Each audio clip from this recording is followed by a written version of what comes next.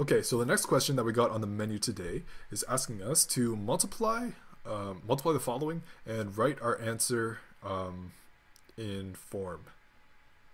Okay, I'm gonna guess that that means just like, get the answer to the following. Okay, so the first one that we got on the menu today is minus 4 minus 2i, and that's in brackets.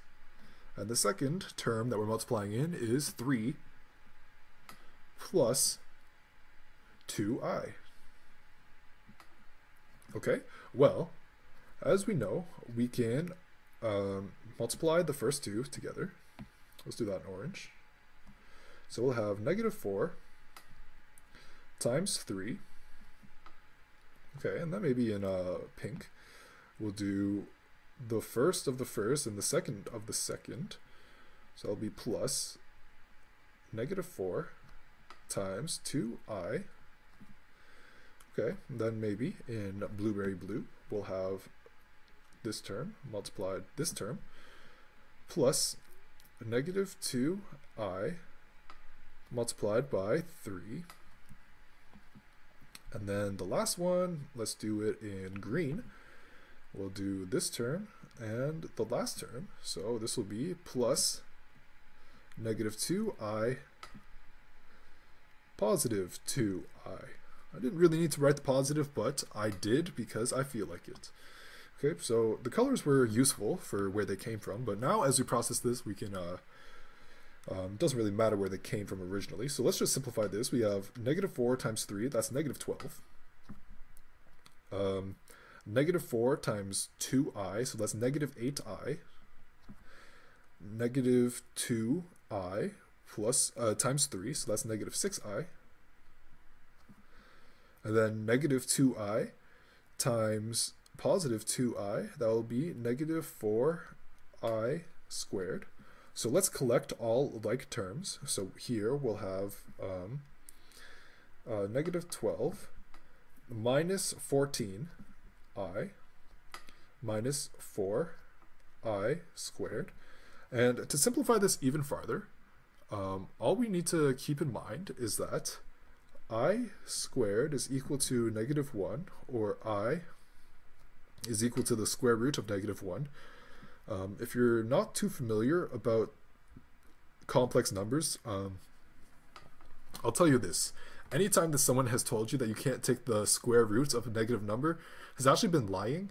You can't, or we invented new math to help deal with that because it is very useful across many different fields, especially like for me, I'm an engineer.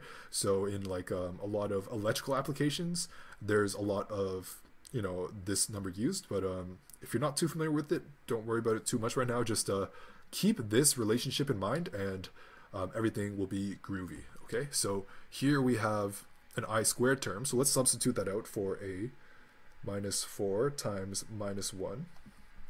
So to rewrite this will be negative 12 minus 14i minus, that's actually going to be a plus now because see the two negatives neutralize each other into a positive, so plus 4. So we could rewrite this as, well, negative 12 plus 4, that's negative 8 minus 14i. And that will be our answer for the part A. Part A. Okay, does that correspond to what we have here? Yes, but with formatting issues. Okay, no worries. Everything looks good. So we can move on to part B, which is very similar. It's definitely got the same type of energy. It's a similar looking question too. So here we have positive 2 minus 3i. Multiply that term with negative 5 plus, oh well, just I on its own. Okay, so following the same procedure, just to be a little bit more quick, I'll skip the color coding. So 2 times negative 5 plus negative 3i, oops, my bad, messed up the order, plus 2 times I plus negative 3i times negative 5 plus negative 3i times I, Captain.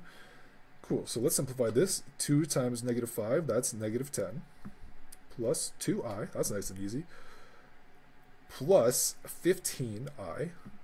See the negatives, they neutralize each other here. Plus 3, or, whoops, minus 3i squared. Now we know that I squared is equal to 1. Equal to negative 1. So we can rewrite this. After combining like terms, we have negative 10 plus 17i plus 3, because the negative 1 and the negative 3, they neutralize to positive 3. And this can be rewritten as negative 7 plus 17i. Okay, and that will be our part B in. Definitely got the same type of energy as part A, but just with different numbers, but we can come to a similar result. And this is the form that we're expecting for complex numbers like this. So this is all good. All good. Okay, so the above solution is good. Formatting error on part A does not show the negative. Otherwise good.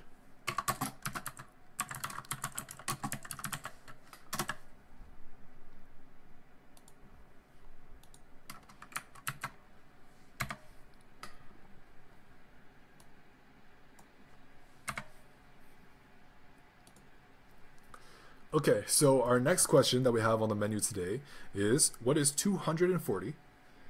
240 divided by 4.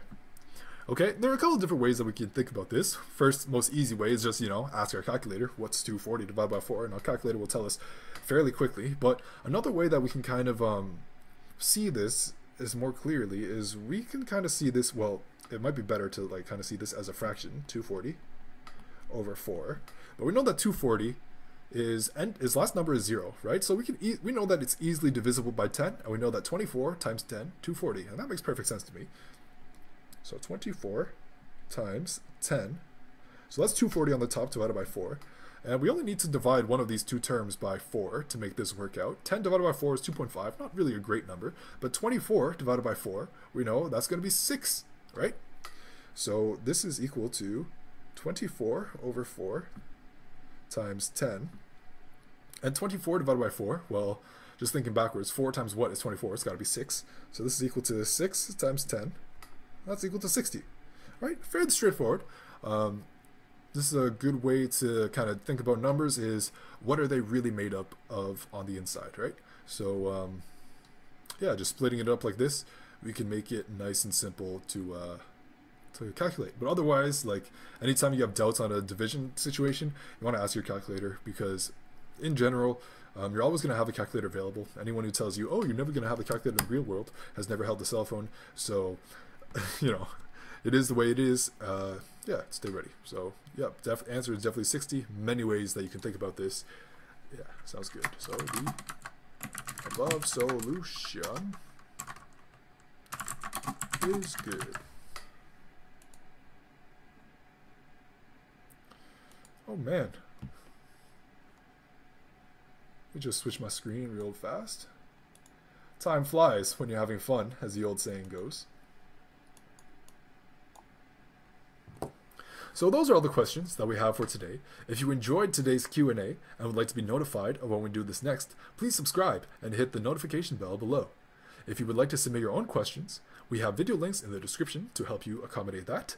And remember, if you like the video, please leave a like and a comment. And if you really like the video, share it with your friends.